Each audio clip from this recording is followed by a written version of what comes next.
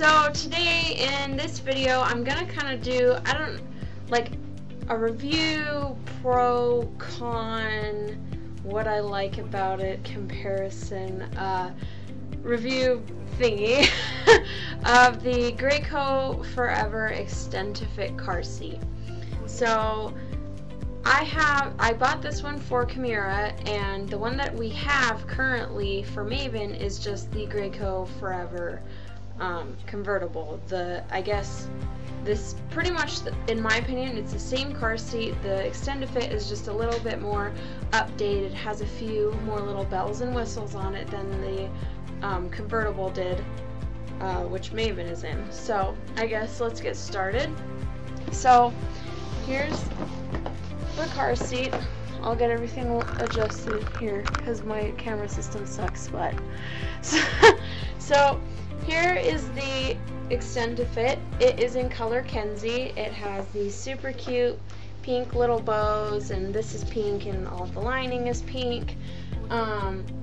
So the difference is that I immediately noticed between this one and the regular Forever convertible is obviously this is a leg expansion room. It gives you an extra 5 inches instead of just having the regular leg space. The other difference is right down here is the recline button. You just pull this and it reclines it.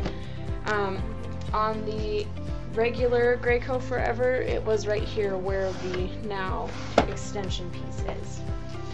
The other thing that I've noticed is a little bit different is the cup holders, which I personally prefer these cup holders more because the cup holders are in closer, where with Maven they're more farther out, and she has a really hard time reaching them. So I do like that. Of course, the print is super cute. I love that they came out with, you know, one with bows and not just like a standard, oh, here's a pink car seat for your little girl or little boy, whatever you want. So those were the obvious differences that you see as far as looks go. The padding is also a little different, like the infant padding is a little bit different. This piece does come out, and so does this whole piece and whatnot. If you would like this to stay in because you just like the cute little bows like I do, it does come apart from this bottom piece, so even when they get bigger, you can take this out and leave this piece in. Which with Maven's car seat, the Graco Forever convertible, you couldn't do that. This whole piece just came out. So unfortunately, she lost the cute little design infancy piece when she grew out of it. So pretty much the differences as far as specs go, this one is from 4 to 50 pounds rear facing. Maven's, I do believe, is only 4 to 40 pounds or 4 to 45 pounds. This one is also for rear facing up to 65 pounds. I'm not sure exactly with Maven's because she is still in rear facing. But yeah, so I will do kind of like a side view of the car seat. Back view, that, you know, it's pretty standard.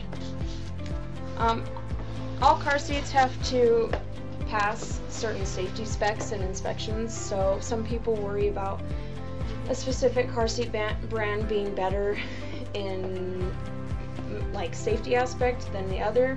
I mean, there might be some things, but overall every car seat has to pass a basic safety inspection. Whether or not they did extra safety inspections is up to them. So here's like a side view of this coming out. An extra 5 inches of space, which would be nice because Maven's got her feet crossed all the time now, which sucks, but her car seat's still great, so we're not gonna update it. Here is how far it can. Toby, your nose is in the way. These are the reclining positions. It has 6. This being the totally sitting up, this being totally laying down. So there's that. So we'll do like a little bit more of a up close look at the design. This is kind of like a little, like a meshy, aerated. It's really fluffy. So I feel like this would be really easy to clean. So yeah, my camera system really does suck, so I apologize for having to like fix it every single time I show you guys something. But come here. Tell them what you think as far as a daddy's opinion on it. Daddy's opinion, huh? Yeah. All right. Well, I like that it's got that extra side impact stuff on it. Really like that. As you can see, it shows right there. Being a dad that has leather seats, automatically what made me a little irritated is that the Forever, they put the rounded bottom on it, which is awesome because you don't even need a pad to put it on your seat if you're getting in a friend's car, or if you're getting in your own vehicle quick and you don't want to set up the pad with the buckles. That rounded bottom made all the difference, and it didn't leave any indents in the seat. But this is automatically, I guarantee, gonna leave marks in your seat. I guarantee it. But other than that, it's exactly the same as the Forever, just cheaper, essentially. Yeah, that was the other thing that I noticed. This one, I think we spent $170 on. In the Forever, we spent an upwards of almost $300 on it, even though they're almost exactly the same car seat. And like I said before, this one just has a few more bells and whistles and things that I prefer better over that car seat. So overall, so far, we're happy with it. It's exactly what we were looking for because we love Maven's car seat so much. We wanted to buy the same, or we found this one we found out that this one had come out.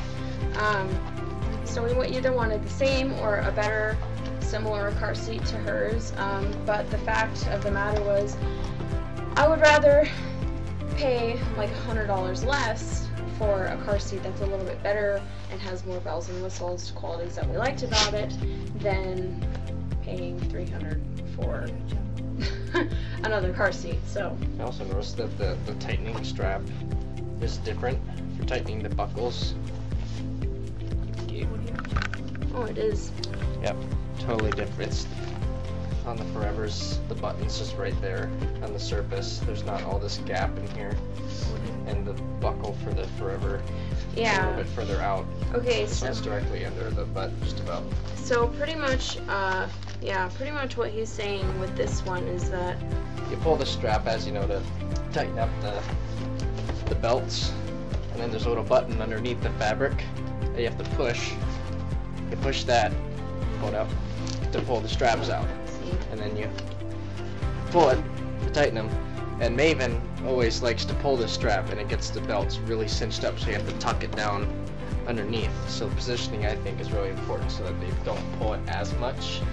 So I don't know how that'll work because obviously we haven't tested it. So yeah.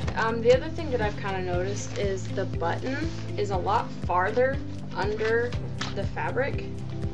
Like the button is probably about right here, and with the Forever, the regular convertible Forever, the button is very much so right under the